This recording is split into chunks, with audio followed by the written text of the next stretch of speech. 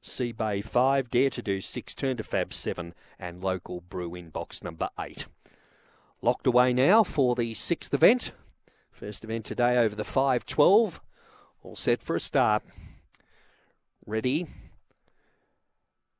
And away they go. A fairly even line. Jackie D might have won the start in the centre. Will lead on, settling down from Molly's Wally as they head into the back. Banjo Lass races up to third. So sorting themselves out, Jackie D by 3. Molly's Wally second. Jackie D on the outside, Banjo Lass rather. Then came Sea Bay, followed by Dare to Do, running on Local Brew. Well back out of it then.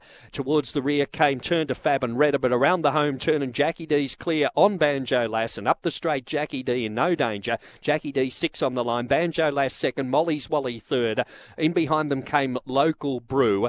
A gap back then in the field came Sea Bay, followed by Turn to Fab, Dare to Do and Redder.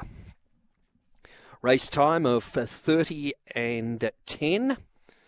And the placing's about to go up after race number 6 on the program. Number 3, Jackie D, has taken out the event, the favourite for the race. And Jackie D scores nicely over number 2, Banjo Lass. And third into number 1, Molly's Wally. And officially 4th in is about to come up. It's number 8, which is Local Brew. So 3-2-1-8. Race time there of 30.07 in race number 6.